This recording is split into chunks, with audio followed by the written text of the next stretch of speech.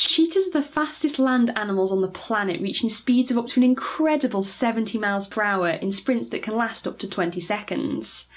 They are capable of going from 0 to 60 miles per hour in just 3 seconds, making their acceleration faster than most supercars, including the Lamborghini Gallardo, the Ferrari Enzo, and also the McLaren F1.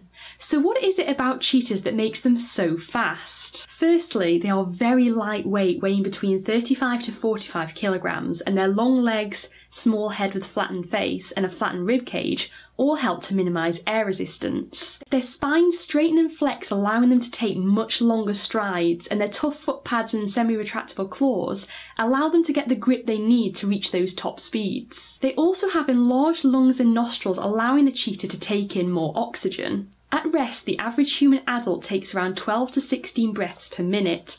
After these high-speed chases, a cheetah breathes an incredible 150 to 200 times a minute. When you've played a game of tag with your friends, you may have noticed that constantly changing direction reduces the chances of you getting caught. Well, this is exactly what most of the prey of a cheetah does. However, this common tactic is not as effective against this incredibly well-built predator. The long tail of a cheetah acts as both an effective counterbalance, but also acts as an effective rudder, allowing them to make those very sharp turns. There is, however, a downside to this incredible speed.